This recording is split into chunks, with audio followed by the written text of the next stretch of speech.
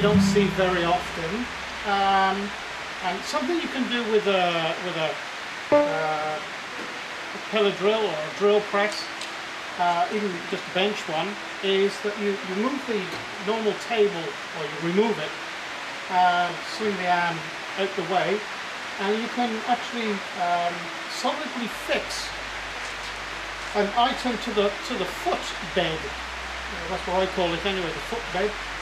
And because I'm doing this X2 conversion, I require a hole to be drilled at the bottom here and to be threaded, just to give it that extra stability.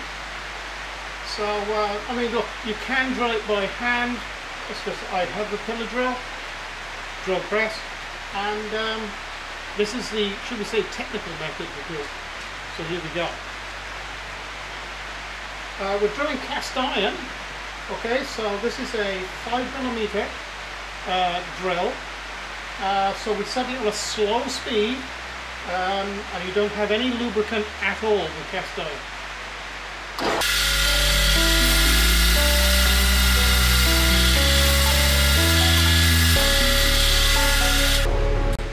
And it's really as easy as that. Although cast iron is very tough and sturdy and will take a lot of physical load, it actually cuts like butter.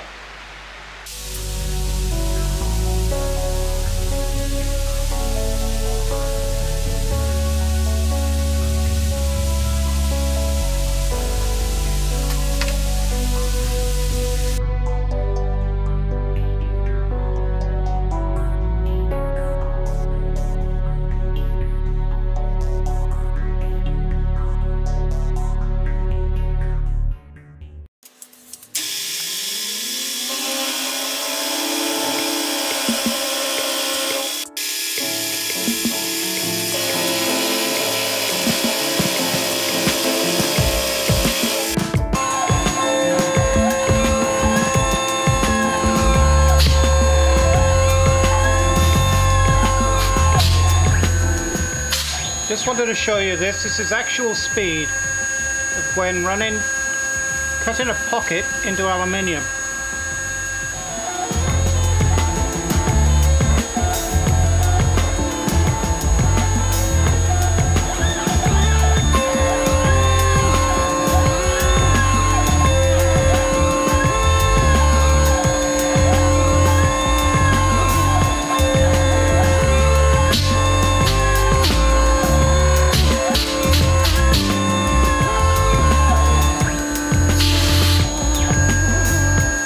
Perfect cut. A little bit at a time, and she'll do it very, very nicely.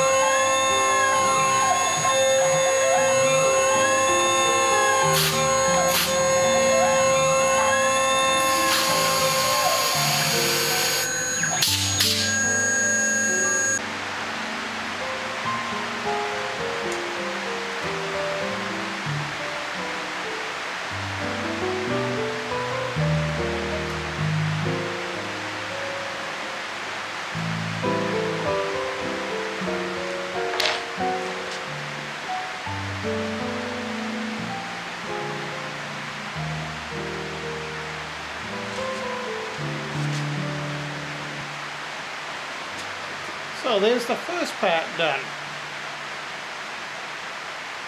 So everything now gets connected to this plate.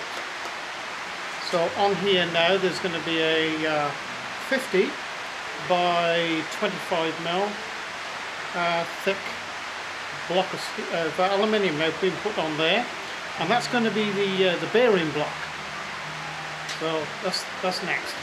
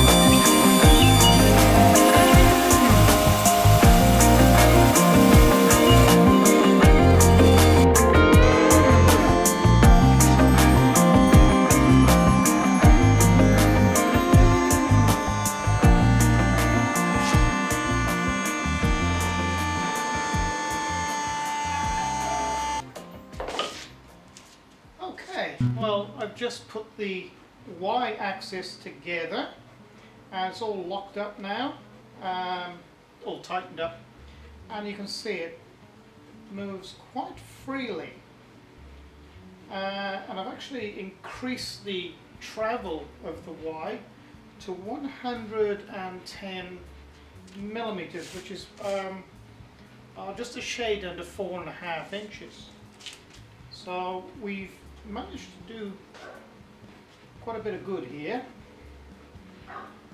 to increase the envelope of the milling machine.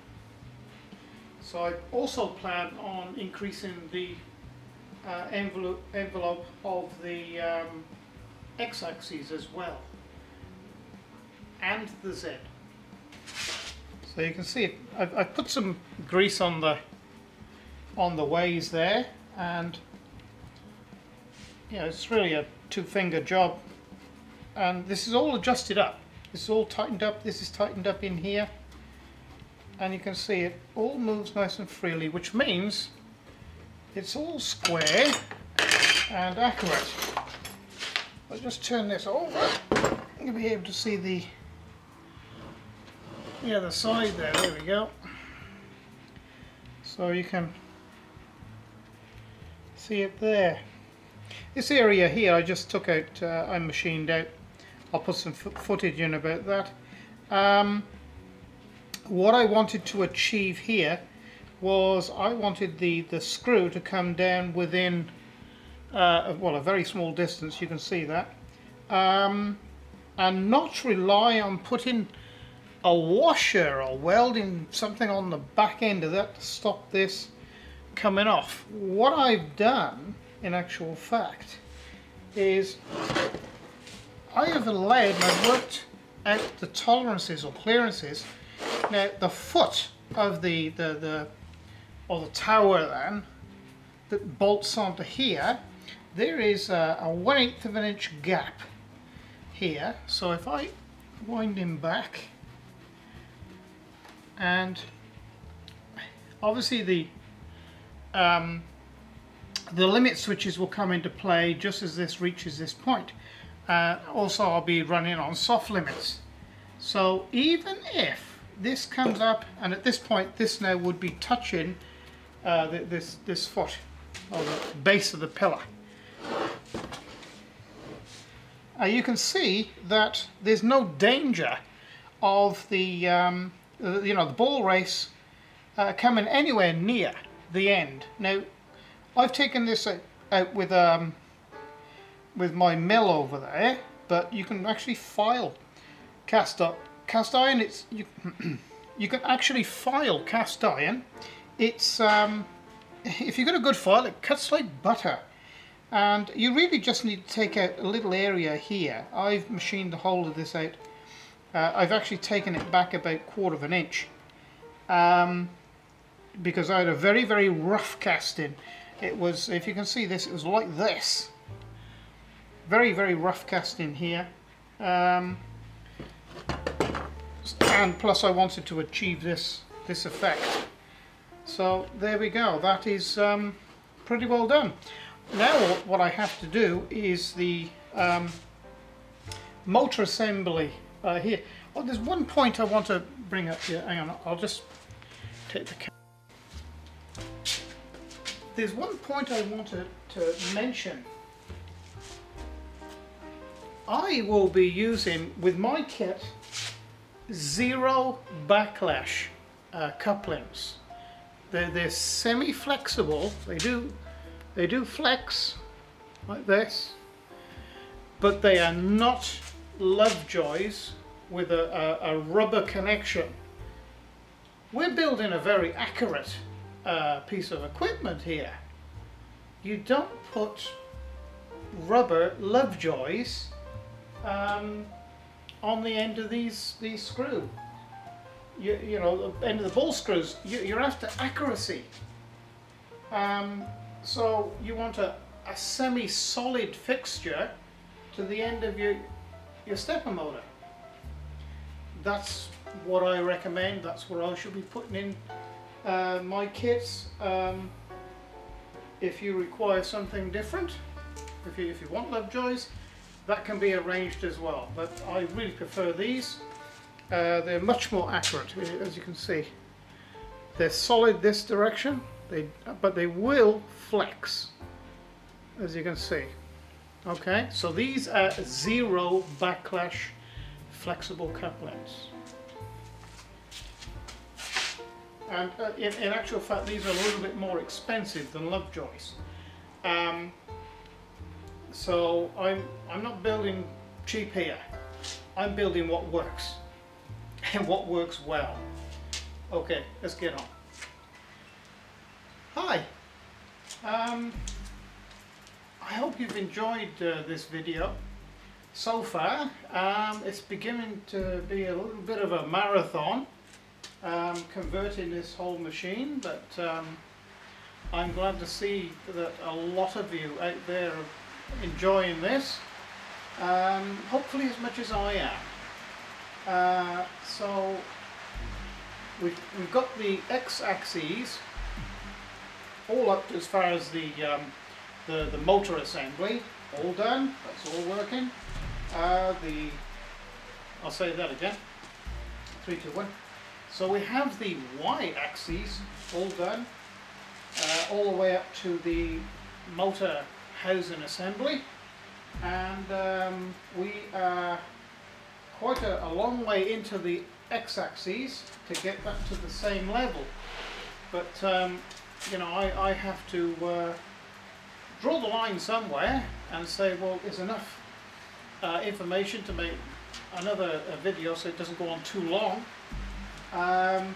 So it's going to be a bit of a series, but you know, I've done some real interesting segments then to get this far, which I think is worthy of showing you guys so far. So If you've liked this video, please subscribe and press like, and the little red box down there, as always, you press on that. That will take you to my YouTube channel. Oh, and incidentally, all the music in my videos, a lot of you are asking where I get the music from. It's provided by Google. I am contracted to Google to provide these films.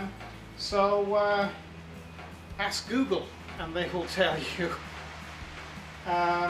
So until next time, it's bye for now.